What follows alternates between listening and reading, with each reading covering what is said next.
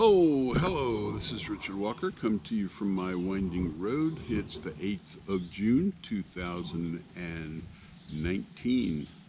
I'm reporting from the backyard of my brother's house on Westview Forest Drive in Bowie, Maryland. That's on the eastern side of Washington, D.C. and approximately, I don't know, 20 miles from the Chesapeake Bay.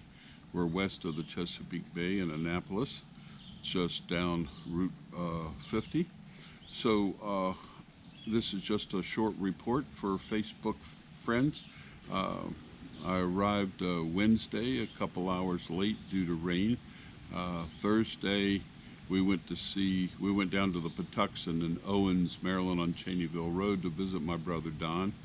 We had lunch at a Chinese restaurant and then took some pictures at his furniture warehouse, sitting on the beautiful rattan and wicker furniture that he designs and imports from Indonesia.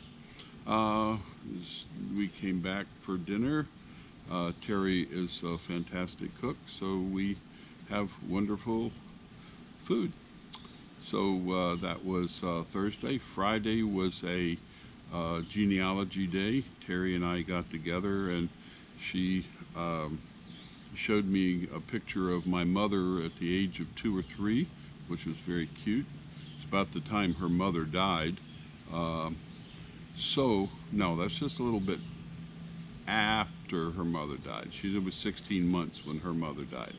But she also showed me a memoir that was written in 1838. It was the shipboard journal of my third great-grandfather's first wife. She died of cholera after arriving in Calcutta after almost a 6-month sail. Reading that memoir written by a Reverend E.J. Richards, it was mostly spiritual, but highlighting,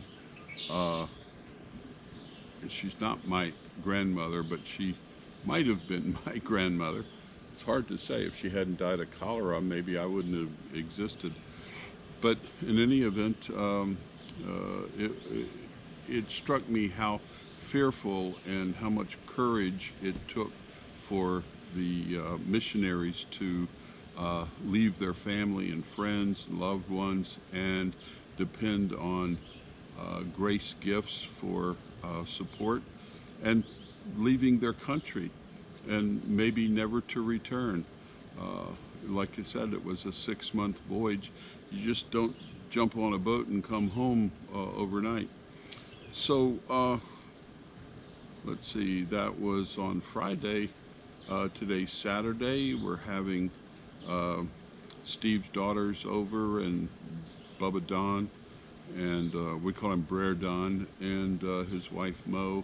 And tomorrow I'm visiting on St. Michael's Crab and Steakhouse on the Eastern Shore with Joni, John, and Sheila, all from my past life. So there you have it, hopefully in a nutshell. And this is Richard Walker from the backyard saying adios, and GoPro, turn off.